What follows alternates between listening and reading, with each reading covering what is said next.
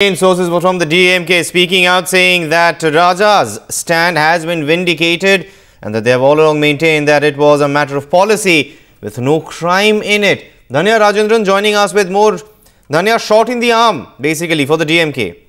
Well, definitely, Deep, it is a shot in the arm for the DMK, and the party, all the sources that we are talking to, very categorically saying that they believe that this revelation has come at the right time. DMK's Raja has been consistently saying that it was a matter of policy. So what the DMK says is that this finance ministry's note clearly proves that there was concurrence of the then finance minister, P. Chidambaram. So this was indeed the UPA's policy decision. So why should Raja be the only one who is suffering? What the DMK says is that Raja was termed as an accused in the entire case, was put behind bars. They also say that the same yardstick should now be applied to UPA leaders.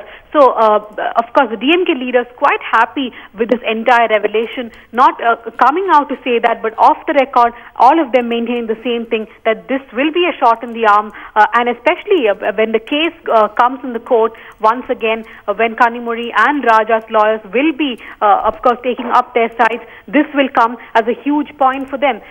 Till now, all the lawyers representing A. Raja and Kanimozhi have been continuously maintaining that there was no crime, it was a policy matter only.